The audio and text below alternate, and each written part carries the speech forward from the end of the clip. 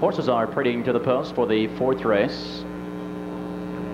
Race 4, Fillies and Mares Condition Pacers, racing 1 mile. Purse of $3,750. Number 1 is Quite a Strike.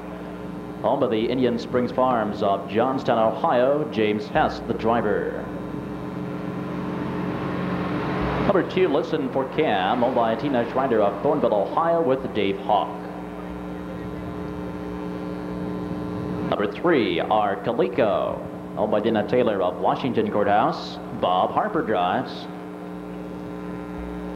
4 is Fox Valley Julie, owned by Mr. Brett Boyd of Hillsdale, Michigan. Bob Harmon driving.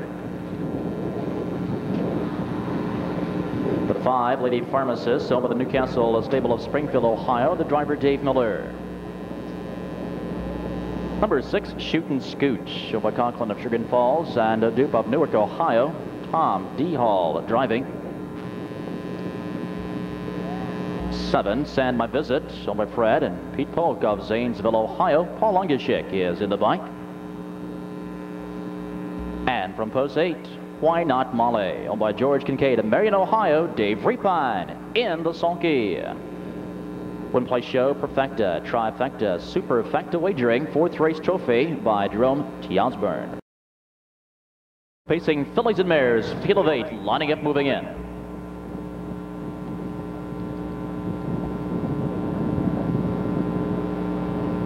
The gate swings into the stretch for the start. Here they come. They're off and pacing mid-track. Lady Pharmacist hustled right out for the lead. Calico right there between horses, but to the inside. Listen for Cam using the inside to her advantage, and Listen for Cam up to take the lead. Calico dropping in alertly in second now. Lady Pharmacist settles in third. To the inside 4th is Fox Valley Jolie. Followed in 5 by Shootin' Scoot. Then comes Quite a Strike. The trailers, Why Not Molly and Sand My Visit. Coming to the first quarter-mile marker, 29 seconds flat, and Miller is out and moving quickly.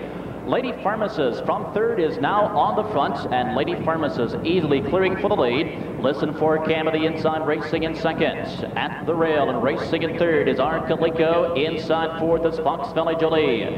Next in 5, Shootin' Scoot. A gap at 2 lengths, 6th, Quite a Strike. Coming to the outside in 7th, Why Not Molly and Sand My Visit. Last in 8. Coming to the half, and it's Lady Pharmacist leading the way, a length and a half. Listen for Cam of the inside. Now, first up, here comes Shootin' Scoot. Big move from that one. Half was 59 and 4.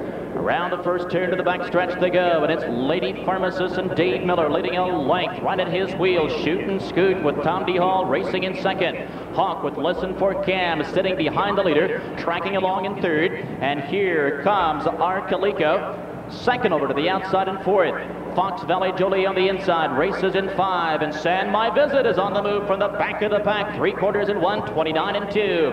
To the far turn, it's Lady Pharmacist. 2 wide is Shootin' Scoot. Up on the outside, 3 wide, Calico, and down at the rail, Listen for Cam, waiting for racing room.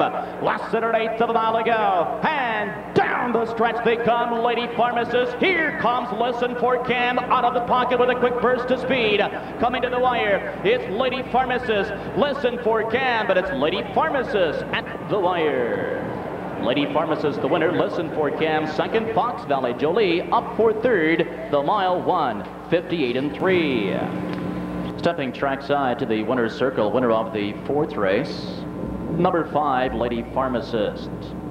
Lady Pharmacist, 3-year-old daughter of Precious Bunny out of Alma Lobel by No Nukes. Homebred owned by the Newcastle Stable of Springfield, Ohio. Doug Loft, the trainer. Dave Miller, the winning driver, his 11th win this week at Delaware. For Lady Pharmacist, her 5th of her career, pacing the mile 1:58 3/5. The 4th race trophy by Jerome T. Osborne, and trackside to make the trophy presentation, Mr. and Mrs. Osborne. Here's our prices for the 4th race.